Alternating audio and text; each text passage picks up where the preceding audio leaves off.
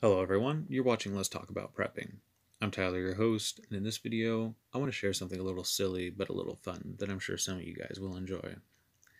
This is a little bit of internet fiction, and while I'm sure many of you are too busy for this kind of thing, I'm sure some of you have the time for it, as evidenced by the fact that you spend quite a bit of time here in the YouTube prepping community, which, let's face it, is at least partially fear porn and fantasy for many people.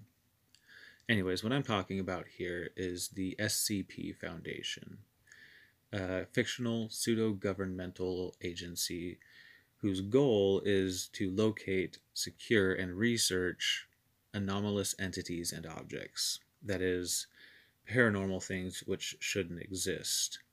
Usually, things which are harmful to humans or pose a threat to humanity in general. These are things like the zombie plague, or angry gods, or self replicating information.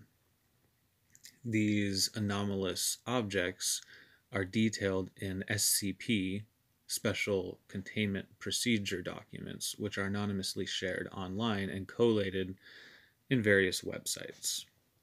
This is a trend which started in 2007 on 4chan, which you may be familiar with in relation to Anonymous, the hacktivist group.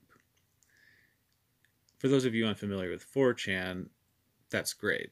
4chan is a nexus of generally unpleasant underbellies of the internet. At its core, 4chan is a forum website, a place which has multiple boards or sub websites which are themed and where people gather to discuss topics under that theme. On 4chan, this is done by posting an image and then discussing the theme related to that image. Under the board paranormal, people usually discuss sort of spooky stories like you might share around a campfire or paranormal experiences that they feel happened to them. In 2007, someone posted anonymously a document with this image and the following document detailing the containment procedures for the entity shared in the image. The document is as follows. Item number SCP-173. Object class Euclid. Special containment procedures. Item SCP-173 is to be kept in a locked container at all times. When personnel must enter SCP-173's container, no fewer than 3 may enter at any time, and the door is to be relocked behind them. At all times, 2 persons must maintain direct eye contact with SCP-173 until all personnel have vacated and relocked the container. Description: Moved to Site-19, 1993. Origin is as of yet unknown. It is constructed from concrete and rebar with traces of Krylon brand spray paint. SCP-173 is animate and extremely hostile. The object cannot move while within a direct line of sight. Line of sight must not be broken at any time with SCP-173. Personnel assigned to enter container are instructed to alert one another before blinking. Object is reported to attack by snapping the neck at the base of the skull or by strangulation. In the event of an attack, personnel are to observe Class 4 hazardous object containment procedures. Personnel report sounds of scraping stone originating from within the container when no one is present inside. This is considered normal, and any change in this behavior should be reported to the acting HMCL supervisor on duty. The reddish-brown substance on the floor is a combination of feces and blood. Origin of these materials is unknown. The enclosure must be cleaned on a biweekly basis.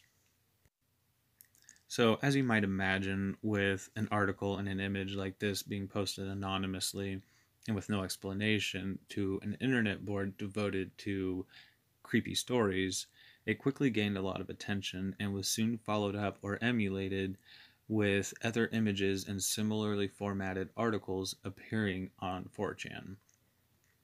These were always formatted as though they were leaked documents from the Foundation, where it was implied people worked to contain and find these objects which were hazardous to human health.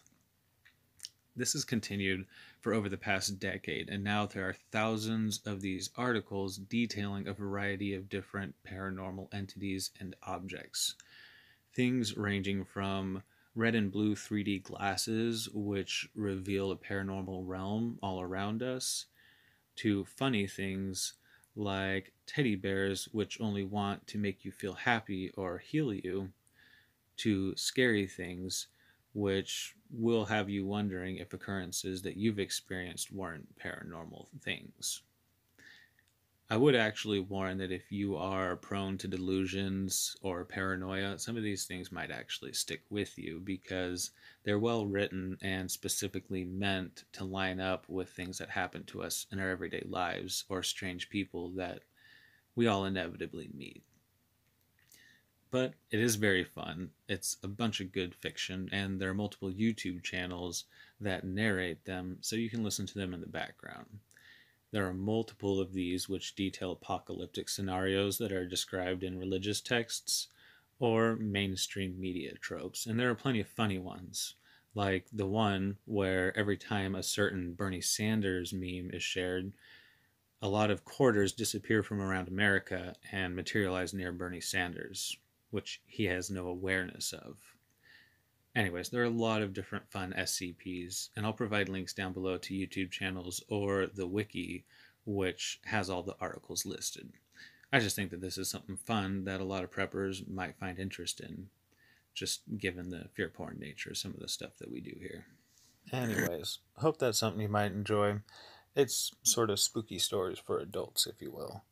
Anyways, I hope you get to see this. If you do, it will mean that I managed to edit a video once again. Hope you're all doing well. Everybody stay safe out there.